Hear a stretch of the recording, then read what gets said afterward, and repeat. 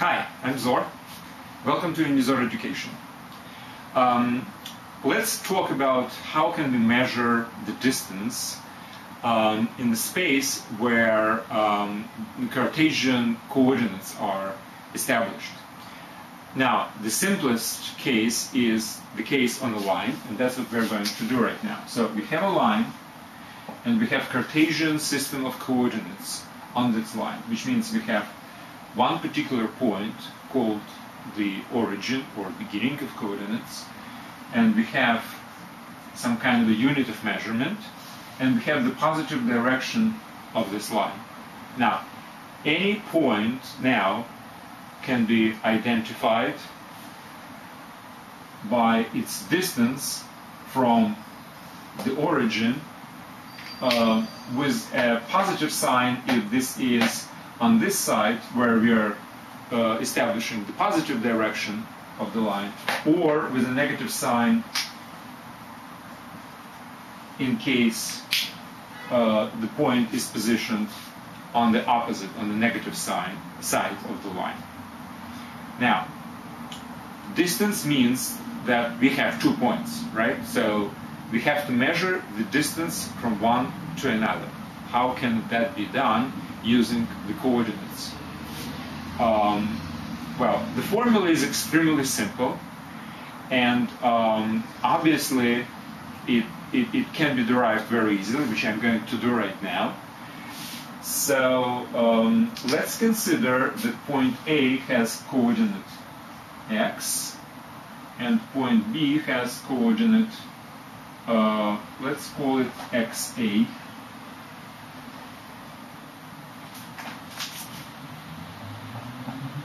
And point B has coordinate xb.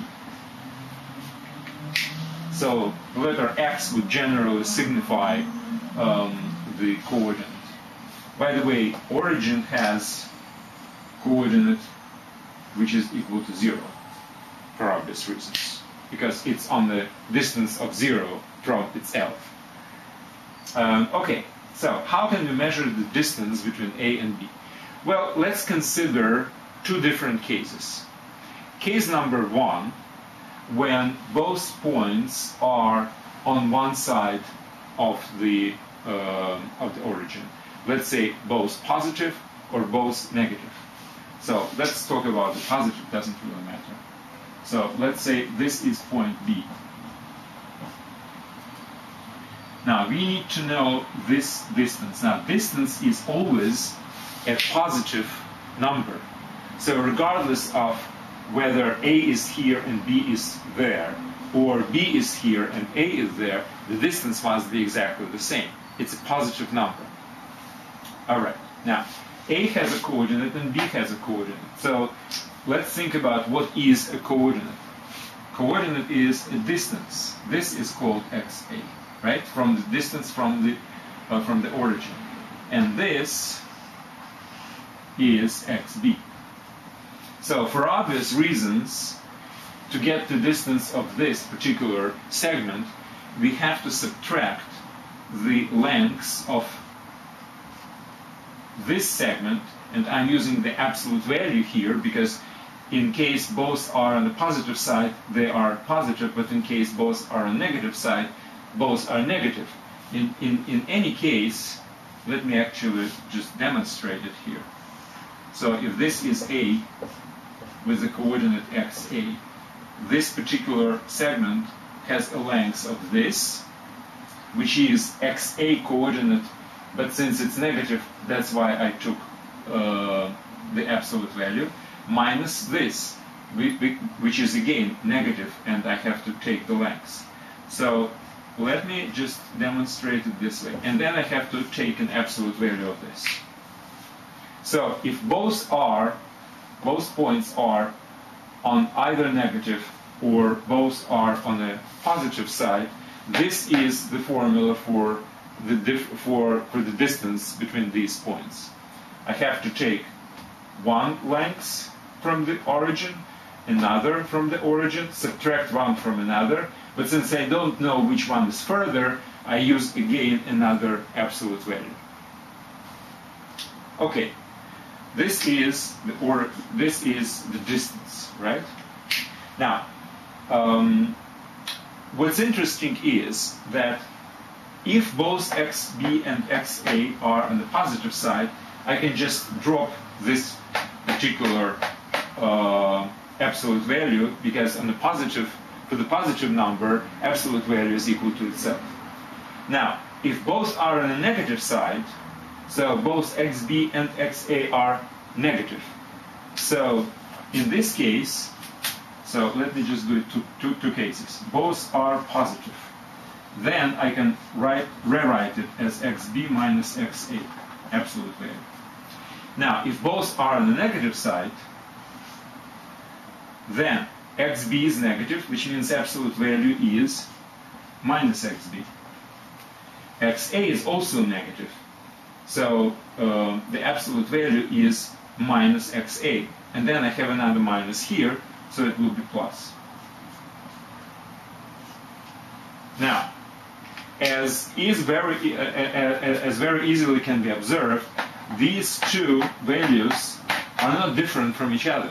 They are exactly the same thing, and they are equal to either this one or that one, because they are different by the sign. So if you multiply this by -1, you will get this. But since we have absolute value, it doesn't really matter. The result will be the same positive number.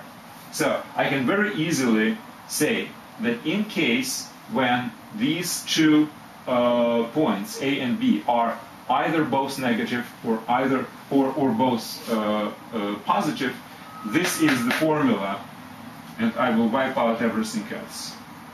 This is the right formula for the distance between them.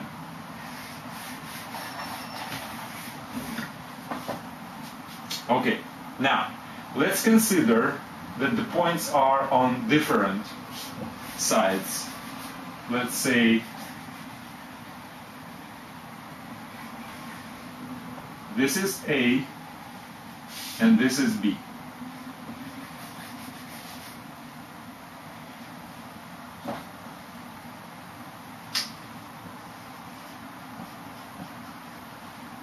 Now, in this case, xa is positive, xb is negative. Now, if they are otherwise around, then xa would be negative and xb would be positive. But what's the distance between two things? We just have to add this and this. So in this case, I will have xb, absolute value, plus xa, absolute value. So this is same sign. This is different sign. Now let's examine this. We know that they are on different sides from the origin. So either one is positive, another negative, or the first one is negative and the second one is positive. Well, again, let's consider these two cases. So xb is positive and xa is negative. Let's say this is. Now, if xb is positive, then it's equal to xb. Absolute value of xb is equal to xb. And xa is negative, so absolute value of xa is minus xa. Now, what if it's the other way around? So xb is negative and xa is positive. Well, if xb is negative, then I will have absolute value of xb is minus xb. xa is positive, so I'll just retain it as is. Now, here I have exactly similar situation to the one before, because this is xb minus xa, this is xa minus xb, so they are different by the sign. So you multiply this by -1, you get this. But since absolute value is applied, no matter this or this, the result will be exactly the same. So, and what will be the result? Well, let's take this one.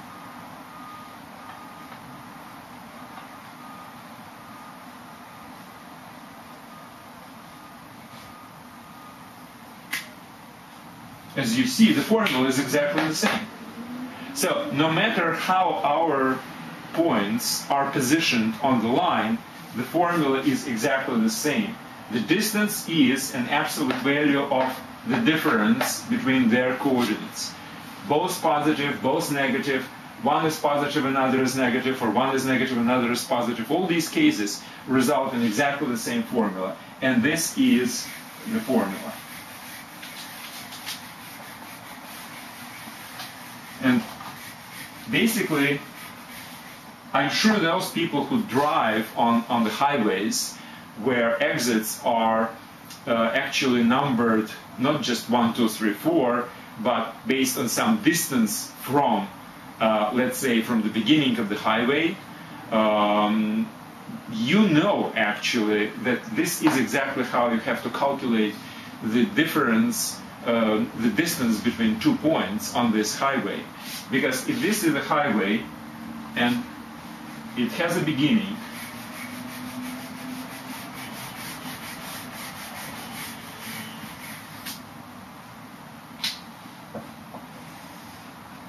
and these are exits, and every exit is marked by its distance from the beginning. So this is exit A, and it has coordinate 100. This is exit B, and it has coordinate 130. And this is exit C, it has coordinate 155. So you know that the distance between B and C, how can you calculate it? You just have to take from one, subtract another, right? From 155, you subtract 130, and you get the distance 25. So this is exactly the same type, except it's only the positive direction of all these numbers. It's not negative and positive. But generally speaking, if you have a line with coordinates, this is the formula for a distance between 2 points. Now, another form of the same formula is d squared is equal to xb minus xa squared. Now, this is exactly the same, as you understand. Sometimes people don't like absolute values, and they prefer a little bit more functional kind of a representation of this. And this is actually a slightly better representation, because when we will switch to two-dimensional case, the formula would be very similar to this one, not to this one. That's it. But these are absolutely equivalent formulas, obviously. So d is always positive, and its square is equal to square of the distance between coordinates. Well, that's a very short lecture, and it's a very simple lecture. I will use the results of this in many different cases, obviously. For instance, the next lecture would be about distance on the plane where Cartesian coordinates are introduced. So that's it for today. I would recommend you to read again the notes for this lecture. They are on unizor.com. And, well, thanks very much. Good luck.